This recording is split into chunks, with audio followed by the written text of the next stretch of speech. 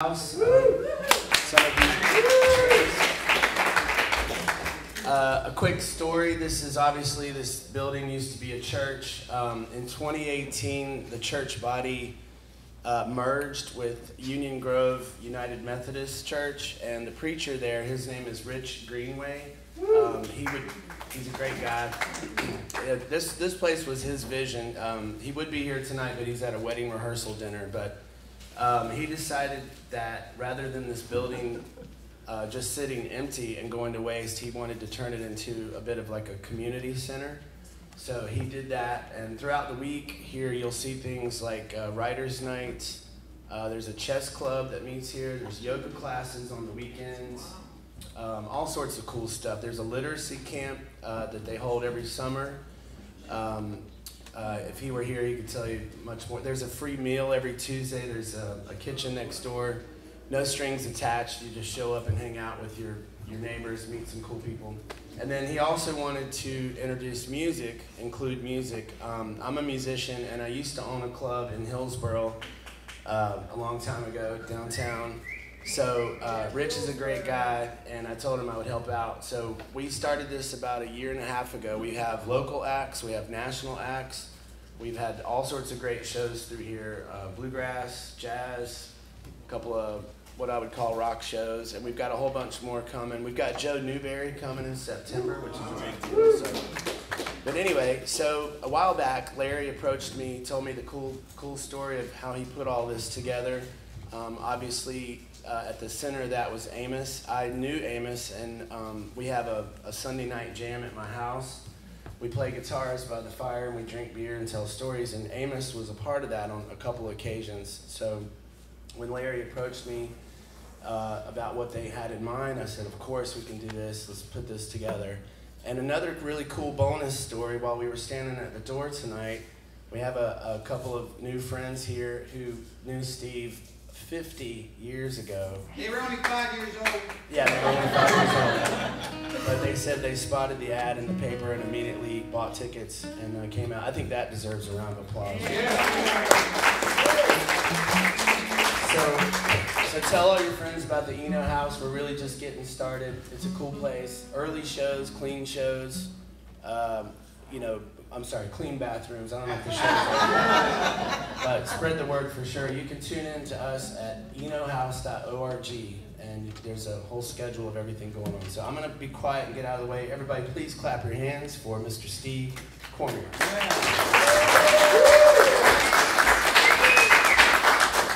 Can you hear me? Yes. So I'm driving in yesterday, and I'm on Interstate 40, and I admit I probably was exceeding the limit, maybe, I don't know. I got pulled over by North Carolina Highway Patrolman. Handsome guy, well-dressed, well-spoken. And he comes up to the car and he taps on my window. I roll the window down. He said, "Sir, can I please see your driver's license?" And I looked at him. I says, "I don't have one." I furrowed his brow a tad, and he said, "Well, can I please see the vehicle registration?" I says, "I don't have any vehicle registration." And that further furrowed his brow. He says, "Don't you go anywhere." He has the sternest look that he possibly could muster. And he goes up to his patrol car and he gets on the radio, and faster than I have ever seen before, another North Carolina patrolman shows up. This guy's a sergeant. And they confer.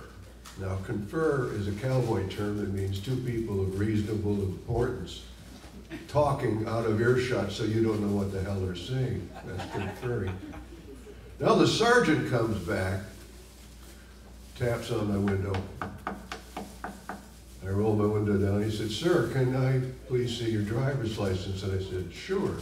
I reached in my wallet, took my driver's license out, handed it to him. That furrowed his brow a tad, and he said, "Well, can I please see your vehicle registration?" He says, "Why, of course." And I reached in a glove compartment, took the vehicle registration out, and ceremoniously handed it to him. Now he's got this thoroughly confused look on his face, and he said, "Sir, the patrolman said you didn't have a driver's license, and he also said you didn't have any vehicle registration. And I said to the sergeant, I said, I suppose he also told you I was speeding.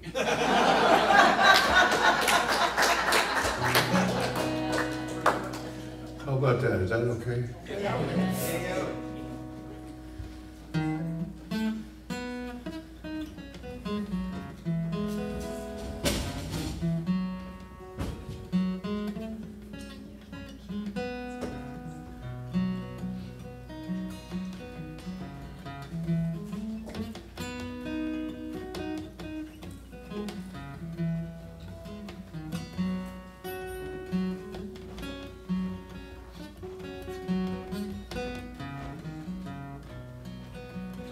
A group of jolly cowboys were discussing plans at ease. Says one, I'll tell you something, you will listen please. I am an old cowpuncher, though here I'm dressed in rags. Used to be a tough one and take on great big jags. I've got a homeboy, a good one you all know, though I have not seen it since long, long ago. I'm going back to Dixie once more to see them all. Going back to see my mother, and the work's all done this fall. Now after the roundup's over, and after the shipping's done, I'm going right straight home, boys. There all my money's gone. Mother's heart is breaking. Oh, it's breaking for me, that's all. And with God's help, I'll see her when the work's all done this fall.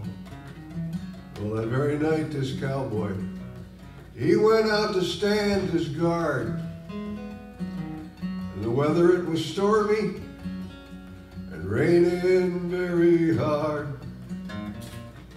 Cadillac got frightened and rushed in wild stampede, and the cowboy tried to head him while riding at full speed. Now while riding through the darkness, so loudly he did shout, trying his best to head him, turn the herd about. His saddle pony stumbled, and on him did fall, and he'll not see his mother, and the work's all done this fall.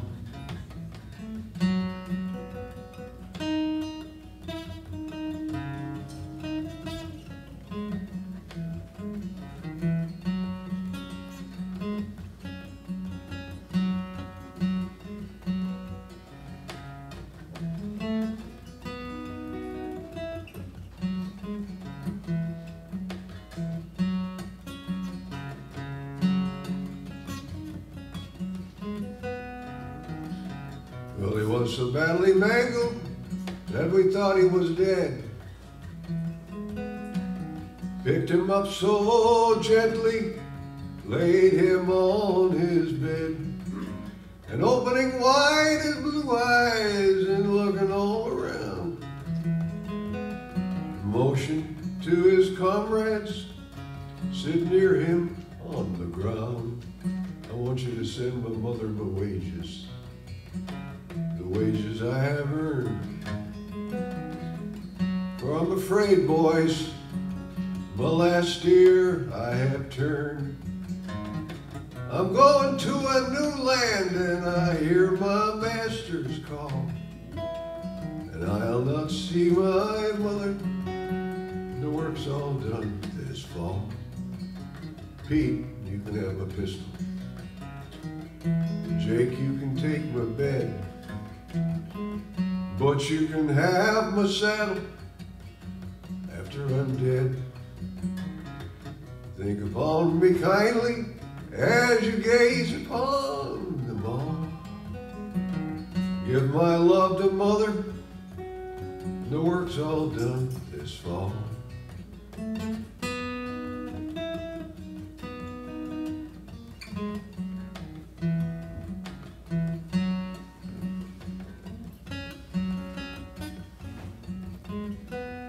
Well, Charlie died that morning with no tombstone at his head. Nothing but a little board, and this is what it read. Charlie died this morning. He died from a fall. He'll not see his mother. The work's all done this fall.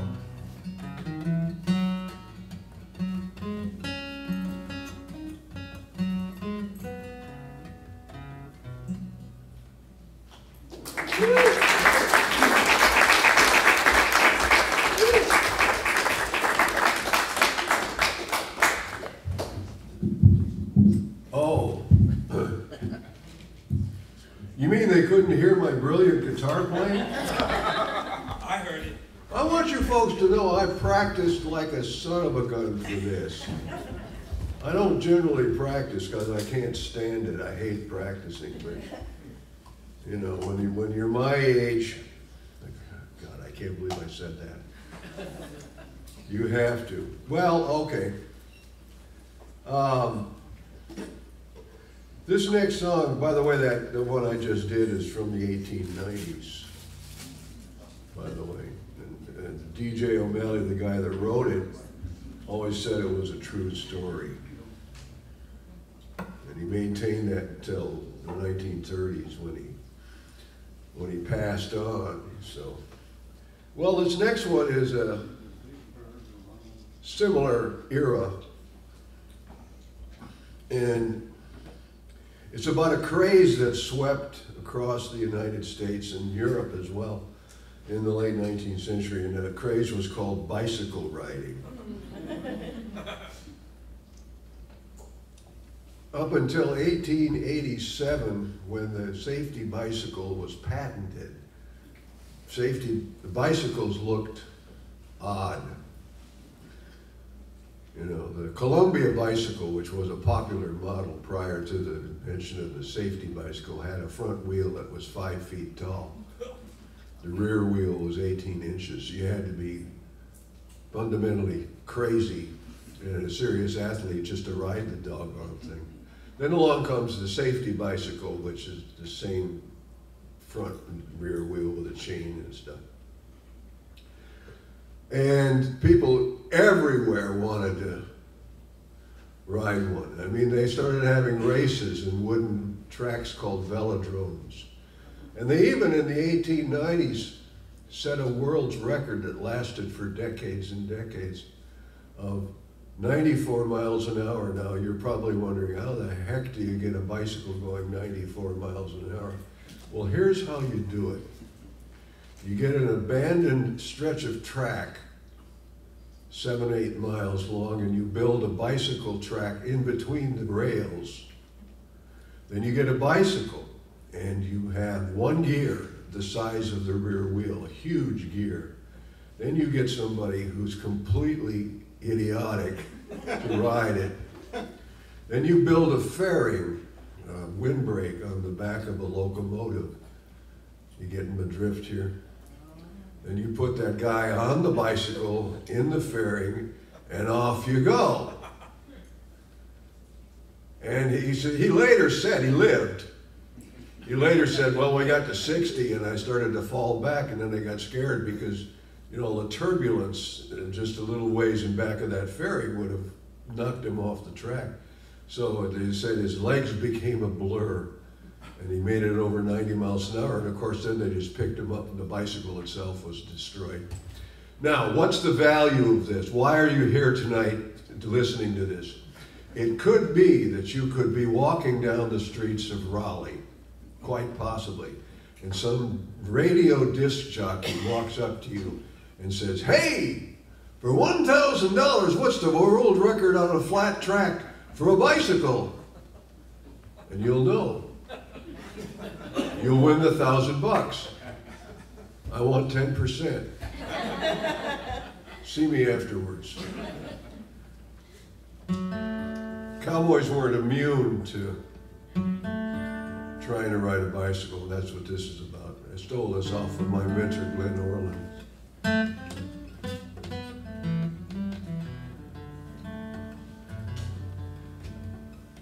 I can ride the wildest bronco in the wild and woolly west. I can rake him, I can break him, let him do his level best. I can handle any cattle, who wore a coat of hair, and I had a lively tussle with the eternal grizzly bear. Rope and tie a longhorn of the wildest Texas brand, and Indian disagreements can take a leading hand. But I finally met my master. It really made me squeal when the boys got me a straddle of that gall-darn wheel.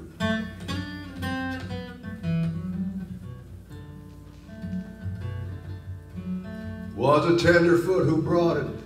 He was on his way from this land of freedom out to San Francisco Bay. Tied it at the ranch house outside to get a meal, never dreaming that his cowboys monkey with his wheel. There was Arizona, and there was Jack McGill. They said I'd been bragging way too much about the skill. They said I'd find myself against a different kind of deed if I would get a straddle of that gall-darn wheel.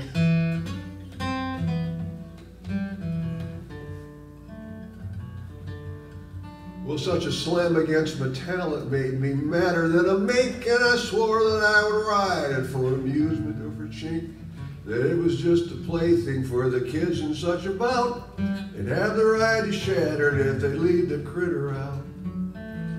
They held it while I mounted and I gave the word to go. The push they gave to start me weren't unreasonably slow. But I never felt a cuss word, no, I never give a squeal. Was building reputation on that gall-darn wheel.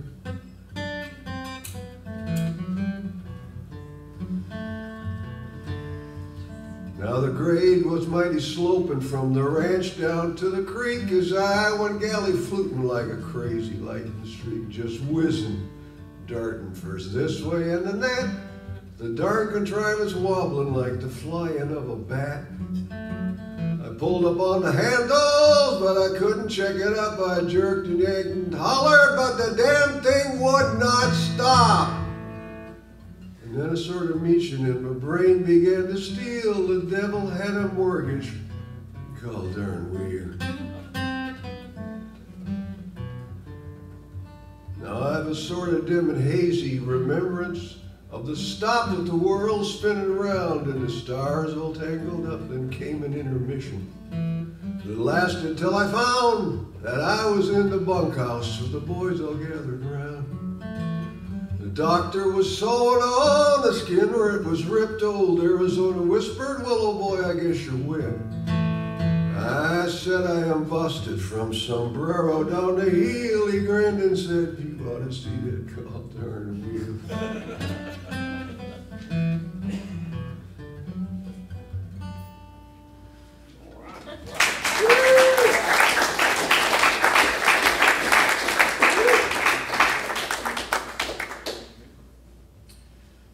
Feel like singing? Sure. Okay, we're going to start off with something basic here. This is a song just before, well, actually during COVID for some reason. I did a series of concerts in the Santa Fe Trail towns. They were called Boise City, Oklahoma, Clayton, New Mexico, and Elkhart, Kansas, all of which are on the old Santa Fe Trail. Now I'm a geek. I have stood in the ruts of the Santa Fe Trail, over 200-year-old ruts, and it was a thrill. I don't know, maybe you guys think that that's probably crazy, but you know, anyway. So here's your part in the song. Yo-ho! Try it. Yo-ho! Okay, and then you repeat the previous line. Okay. So Yo ho.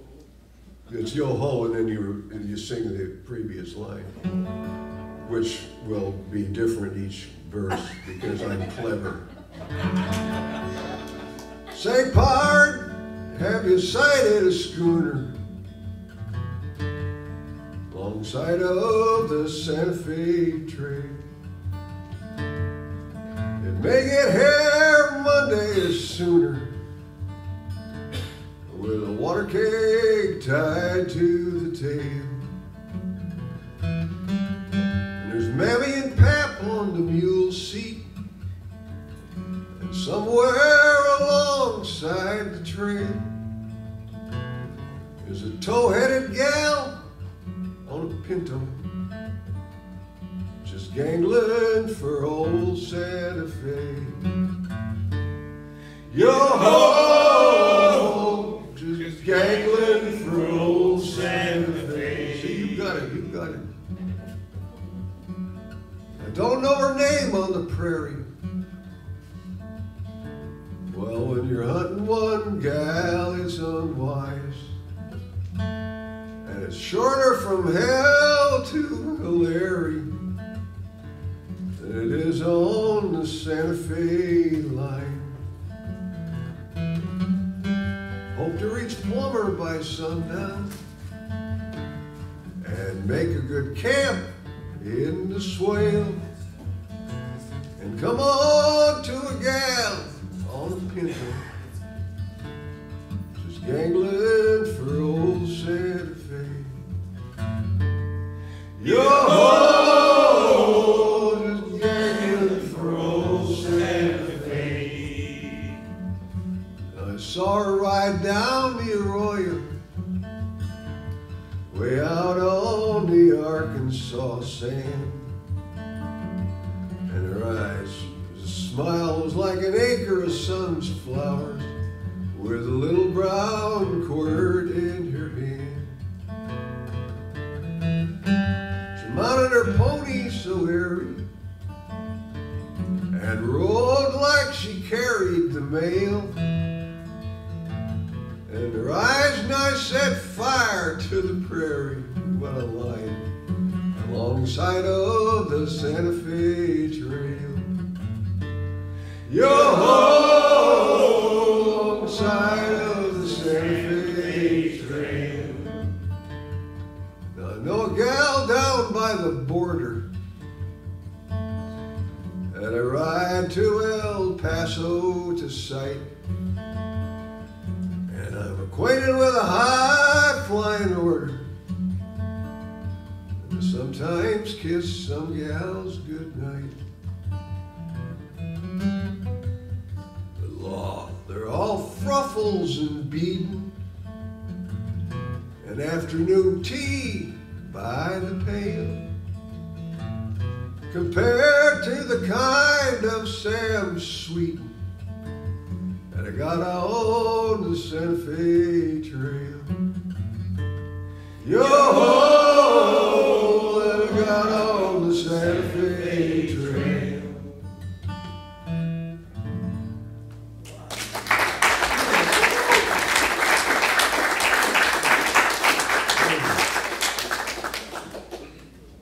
You know, a couple of days ago, actually a couple of days before I came here, a knock on my door, and I go to the door, and there's a Jehovah's Witnesses,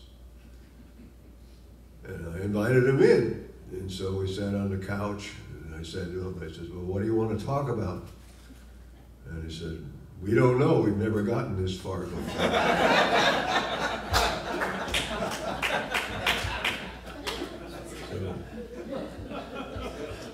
A folk singer walks out of a bar. Hey, it could happen.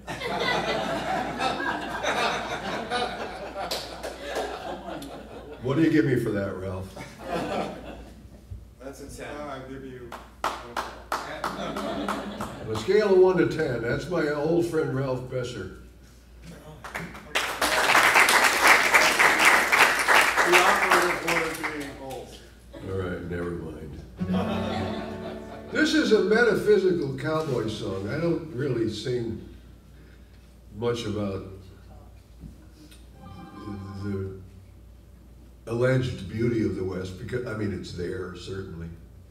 And I've talked about this with people, you know, being on a hill and at sunup, 5:30 in the morning after eating a pile of pancakes, and it's quite pretty, but then the reality sets in and you've got cattle to move around and things like that.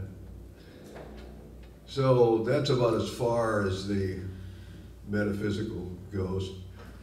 This song you've heard before, and in the Old West, when a criminal was executed or died or did something, they quite often would display his body in front of the coroner's, the doctor's office or the sheriff's office in a coffin. So everybody could see that this was what you got if you didn't obey the law. You know, you've probably seen photographs of that. Well, that's kind of the setting for this song, and what we have here, the protagonist, how about that for a sophisticated reference? Protagonist is about a 17-year-old kid. He's just off the trail. And the cowboys that went up the trail were quite young. They really were. Say he's 17 years old, and he's just been paid, and he's full of himself, and he's walking down the street in Laredo, Texas. And he sees this coffin with a body in it, and he starts to walk by it, and all of a sudden the body starts talking to him, to warn him.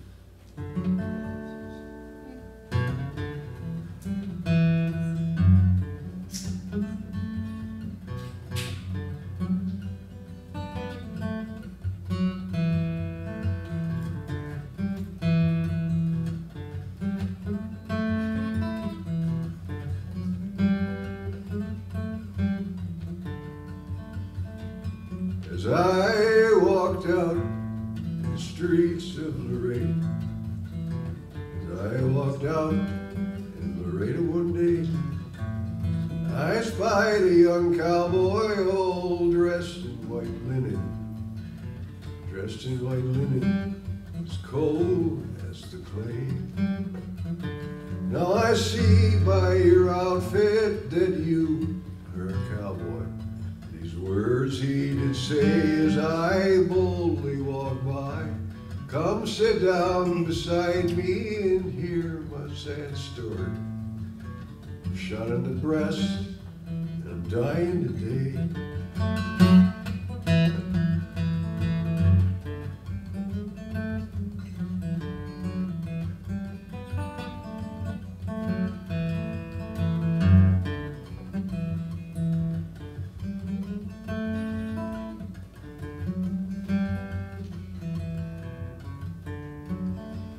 Once in the saddle, I used to go dashing. Once in the saddle, I used to go gay. First down to Rosie's and then to the card house. I'm shot in the breast, and I know I must die.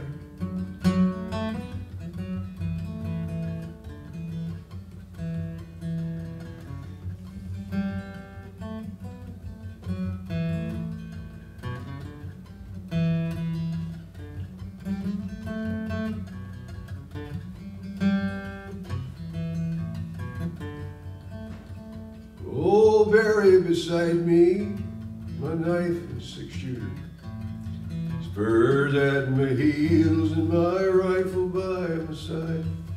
And on top of my coffin, put a bottle of brandy that the cowboys might drink as I take my last ride. Beat the drum slowly, play the fife lowly, play the dead march. Bear up my pall, and on top of my coffin put bunches of roses. Roses to deaden the clods as they fall.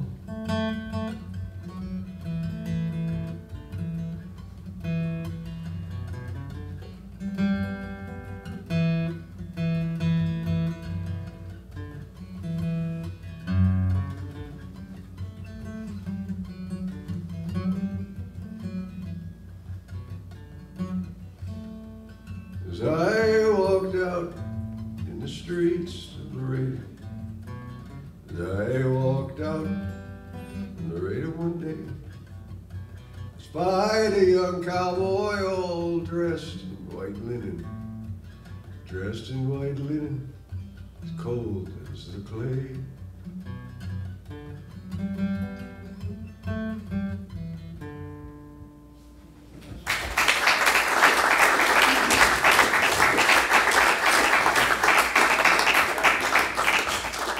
I remember my cowboy mentor was a guy named Art Miller, and Art used to come around, watch me ride colts.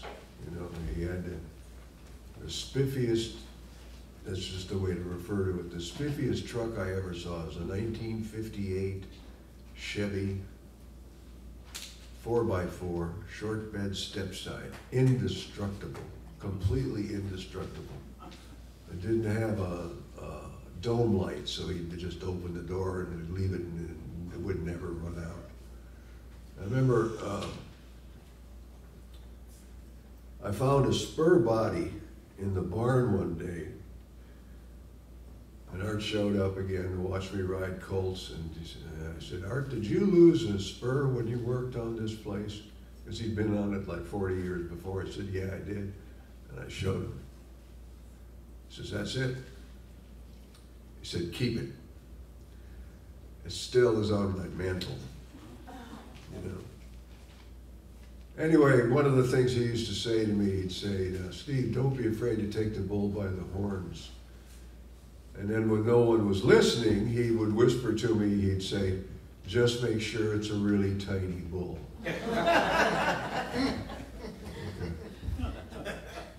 So this is a song about comeuppance, more or less. So the scene is the cowboys are waiting to get fed from the chuck wagon. They're sitting around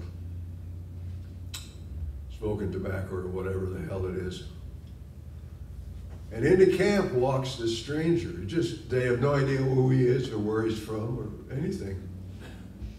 And he comes in there and they give him some food, and he wants to borrow a horse. Well, they look at him and they think, there's no way this guy can handle anything. He's a city slicker, he's a greenhorn.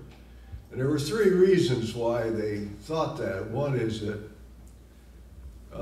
he was wearing Brogan business shoes. And I used to reference this by asking some businessman in the audience to lift his foot up, but none of you wear Brogan business shoes anymore. Never mind. Anyway, he's wearing them. He's also got a 3-piece suit. Wearing a 3-piece suit. And what really settles the issue is he's speaking in complete sentences. And he addresses them. He says, excuse me, sons of the soil, is it possible perchance to borrow the equine species, the purpose of which is to perambulate down semi-macadam road yon to perhaps gain employment at the next rancho? City slicker.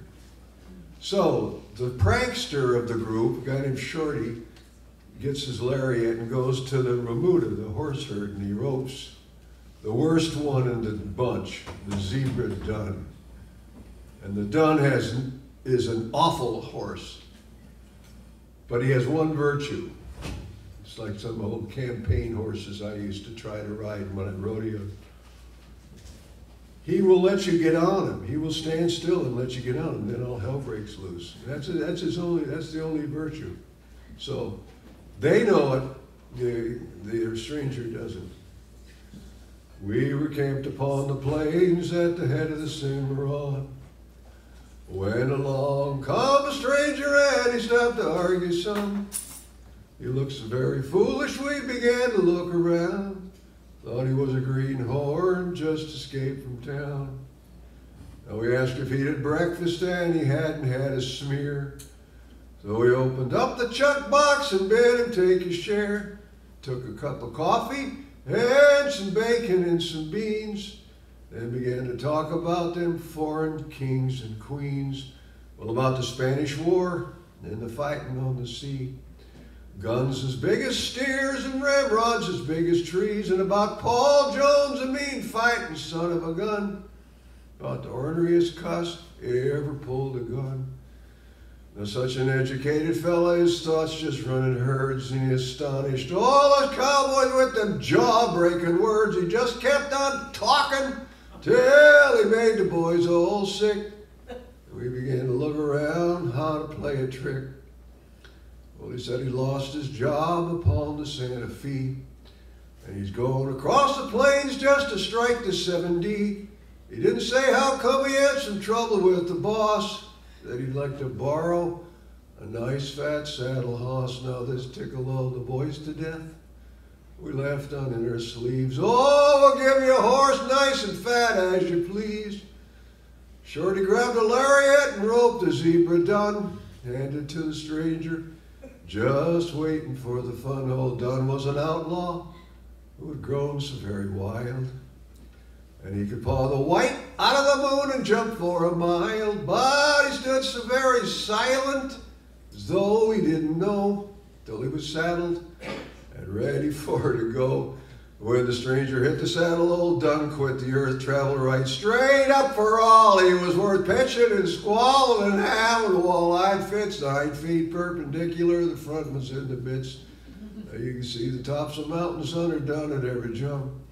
But the stranger's growed there like a camel's hump. The stranger sat upon him and twirled his black mustache like a summer boarder just waiting for his hash. Well, he thumped him in the shoulders, spurred him when he whirled, just to show them flunky punchers he's the wolf of the world. And when he had dismounted once more upon the ground, we know he was a thoroughbred and not a gent from town. Now the boss was standing around, taking in of the show. And he walked up to the stranger and he said, you needn't go. You can use a lariat like you rode the zebra dun. You're the man I've been looking for since the year of one. Now he could toss a lariat, and he didn't do it slow. Catch them hind feet, 9 out of 10 for any kind of doe. When the herd stampeded, he was always on the spot and set him to milling, just like the boiling of a pot. And it's one thing, it's a sure thing, I know since I've been born, every educated fella ain't a plum greenhorn.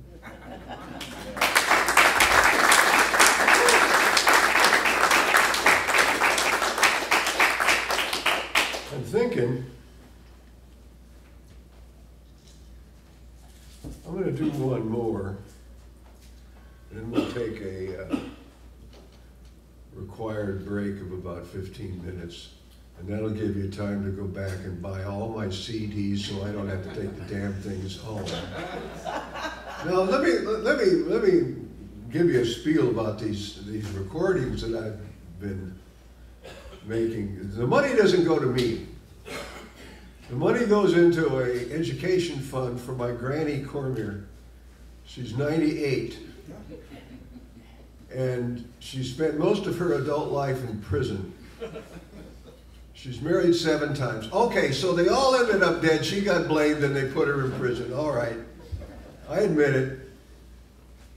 Which is not really the problem, but here's the problem. She's out on parole and she's dating. Okay, so you educators, you teachers, professors know that it's just so much cheaper to educate someone than it is to put them in prison. So that's why you should buy my CD. I figure that's pretty clever. So this song is about a great bucking horse.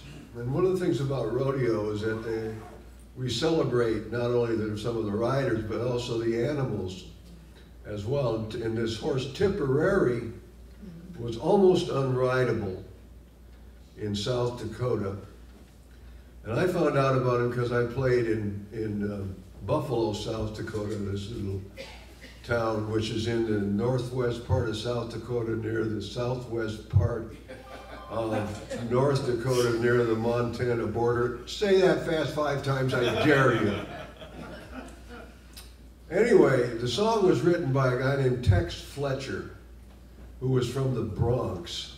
And during the 30s, Fletcher hit the rails like millions of others, and so after a while decides he wanted to be a cowboy, and he ended up in Buffalo, South Dakota, and they took him in. They taught him the skills. They taught him the protocol and everything. And he knew about Tipperary, so he wrote this song. What apparently they said that what he really wanted to do was go to Hollywood and be a Hollywood cowboy. Because, I mean, he was a real cowboy. He had become one, but he wanted to go to Hollywood. So he did. He made one movie. They showed me the movie. And listen, I've been in some bum movies myself, so I know something about it. It's just terrible. The final climactic scene consists of a brawl between cowboys and football players. Don't ask why. I'm just not sure. So it's got a chorus, and I'll teach you just like I did the last time.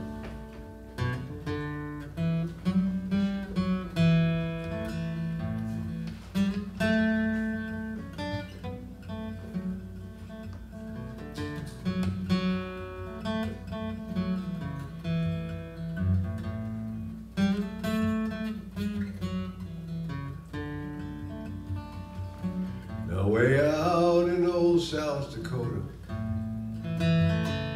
below the old River Grand, once roamed the greatest of outlaws.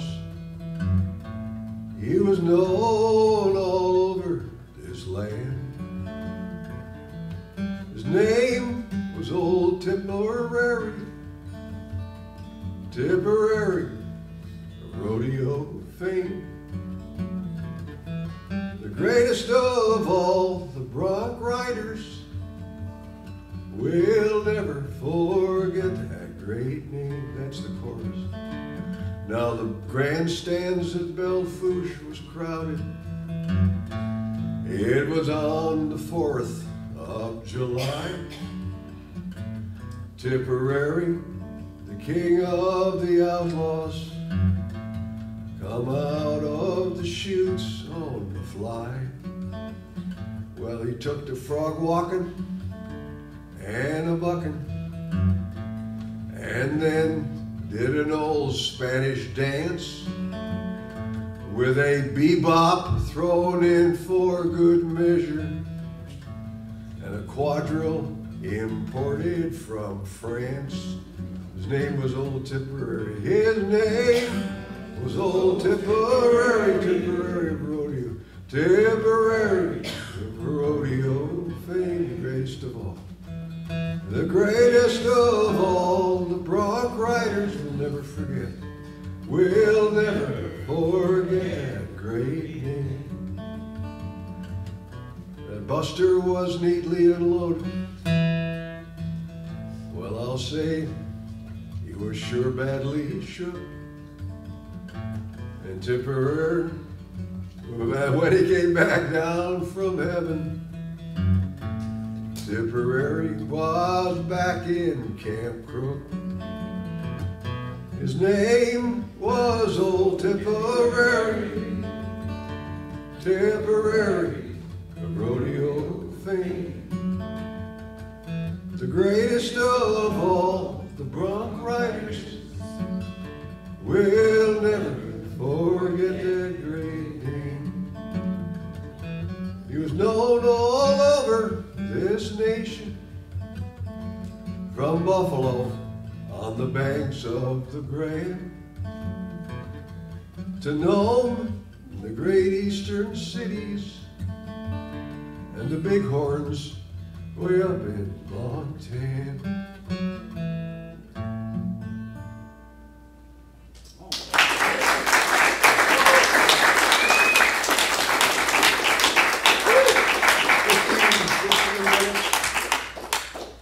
Okay. I'll sing some thumbs up. Oh, yeah. Okay, all right. Oh, and don't go anywhere because the What is the name of? Posse Cormitatis. The Posse Cormitatis is going to join me. Larry Bellani and Jane and the others, and they're like real musicians. You'll like them, and they sing on key.